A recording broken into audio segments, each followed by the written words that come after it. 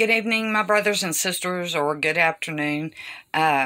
Vicki here, coming to you from Southeast Central Kansas, the Washroom Report. We have some breaking developments. It is Monday, September 21st, 2020. Let's see, let's jump into it. Coming out of DEPCA file, it seems that the high-ranking officials of Sudan are meeting currently with UAE officials and the United States high-ranking officials in this peace and security project perpetrated by one President Donald J. Trump. They are meeting in Abu Dhabi. Okay,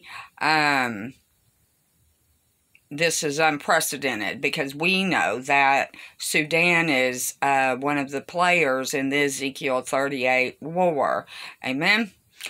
Sudan, Ethiopia, same place. Okay. So in return for said peace, the high-ranking officials of Sudan are wanting approximately $3 billion, and in return that President Donald Trump would remove Sudan as a terrorist state. Okay? And not only do they want $3 billion, they also want constant funds for aid. Okay. Don't be deceived, my brothers and sisters in Christ. This is all a faux peace, okay? Fake peace. There will be no peace until the Prince of Peace, the Lord Jesus Christ, steps his feet upon the Mount of Olives. Amen? Also happening today, Israeli Defense Force General and acting halfway Prime Minister of Israel, Benny Gantz, is currently on his way to Washington, to the Pentagon. Now, call me stupid, but nobody goes to the Pentagon unless we are getting ready for war. Okay, and I'm not talking about war games. I'm talking about war. And also, President Trump is trying to also have some peace ties with Lebanon and Israel. Really? You can't have peace with Hezbollah. Okay? There's no peace with terrorists. Amen? But that's what I got for you today. Things are heating up.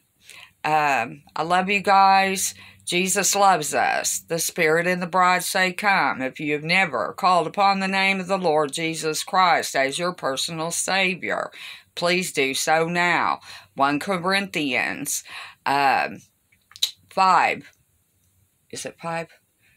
Verses 1 through 4, I believe, states that Jesus died on the cross for your sins, exactly as the scriptures proclaim, and God the Father raised him from the grave 3 days later.